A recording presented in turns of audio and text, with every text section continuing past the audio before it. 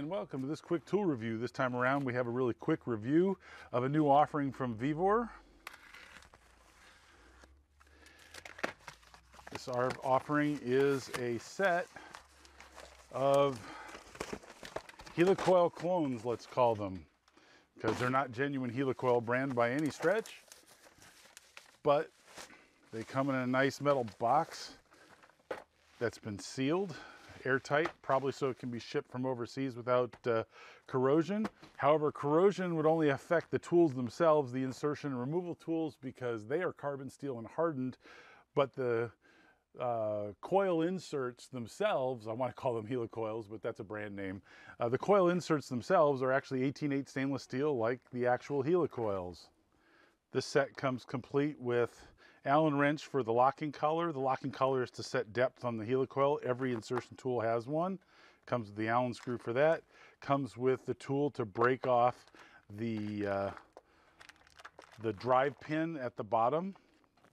Let's see, I could probably show you on a big one, it would probably help. Comes with a drill bit and a tap for the specific coil insert. So this is pre-notched, ready to be broken off.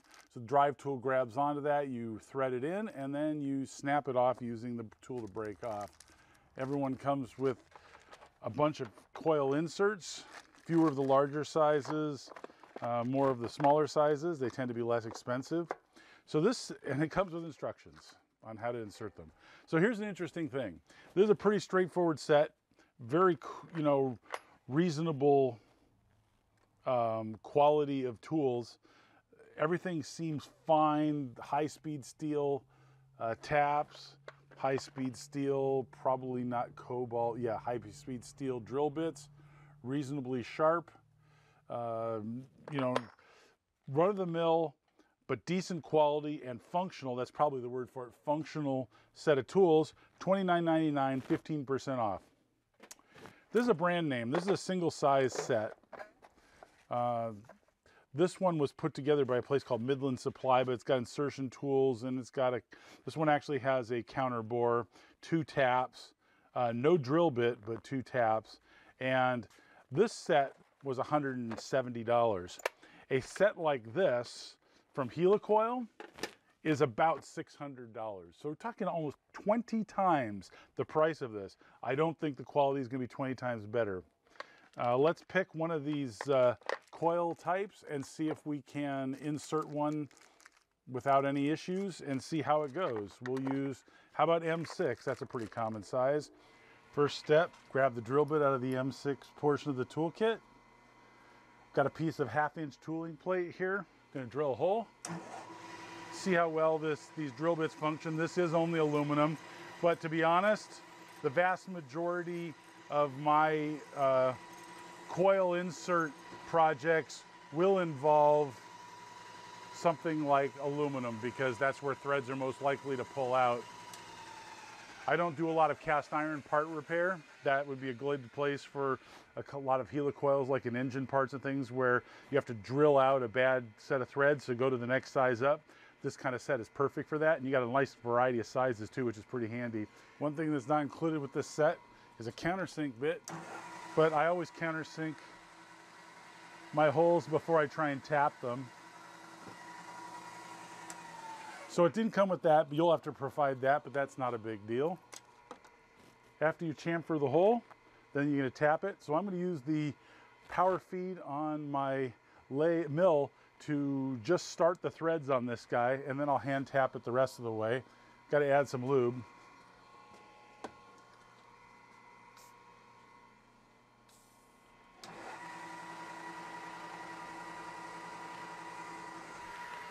This is not a power tap, but it actually, wow, it went in no problem. I don't even need to hand tap it. That was really, really easy. Tap was plenty sharp. This is only aluminum, but again, I mostly use coils in aluminum. I always clean all my tools before I put them back. I don't like to leave chips in the flutes or anything, so I've cleaned that, put it back. Next step, I'm going to open the package of helicoils, or coil inserts, sorry. Keep using the brand name. So if you wanted, you could set your thread depth using the stop collar, like there, for instance. You load your coiled insert into the tool, and the tool catches on that little part that sticks out. Get it vertically, set it vertically, and thread it in. These coils, much like helicoils, are 18/8 stainless, so they won't corrode.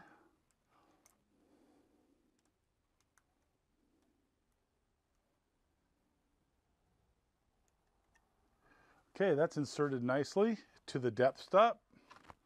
I'm going to reset my depth stop for storage in my case, although you don't have to, it will fit. But I like to leave things the way I found them. Last but not least, pop in your tool to break off the pin. And so this has a dipped rubber coating on it, but I think it's going to need a tap from something like a hammer because you can't just push.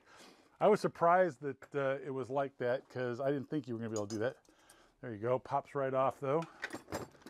Didn't have to hit too hard, however, that will eventually damage this dipped coating on here.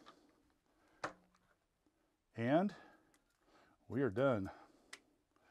There we go. And let's see how the threads fit. Here's a high quality M6 screw from McMaster Car. And it goes right until the coil ends. I wonder if you could thread it past that point, or you are limited to the depth of the coil. I don't see it sticking out appreciably. So with a little bit of force, it makes it a stopping.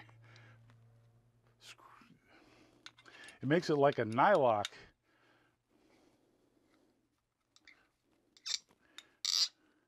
It gets tight right at the point where you break off that little stud, which I think must be protruding just a little bit.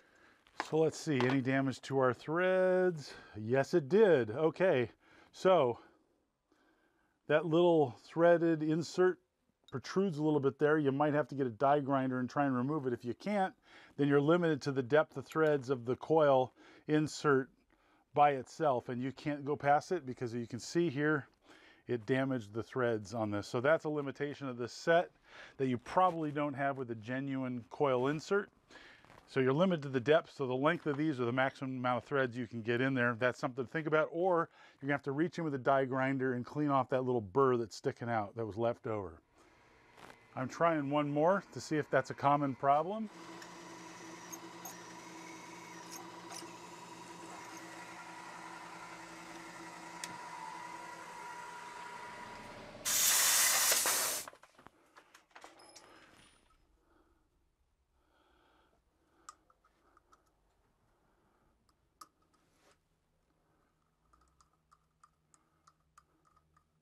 Oh, okay. That was a one-off. However, getting one of these out can be a little bit of work. You can sort of pull them and unwind them. But yeah, this one, no problem. That last one, maybe because I struggled to get the little break-off pin to break off. That is probably something you get with these, that you don't get the consistency that you get with, you know, a name brand one. But this set also is $29 with a 15% coupon, relative to $500 to $600, and not even a thank you from the expensive vendors. So overall, I think the set is a really good deal. 30 bucks versus 600 means that I am willing to put up potentially with some missteps and trying to have to pull a helicoil out of a hole if I need the threads to go past, like the first one here. However, if you're doing something critical, that may not be an option, because you may have to re-drill it after that and go to an even larger size, which also may not be an option. So if it's something critical, buy the expensive ones. Don't risk it. With these, it's probably, you know, a little bit of a risk that you might get a bad one, like I got there 1 out of 2. That is always a possibility. However, the price difference means for the home gamer, if it's not ultra critical and you could potentially just fish the coil out of there if there was a problem, I recommend a set like this. I think this is a very good deal, especially when the alternative is $600. Anyways, thanks for watching. Hope you find it useful. Hope to see you next time.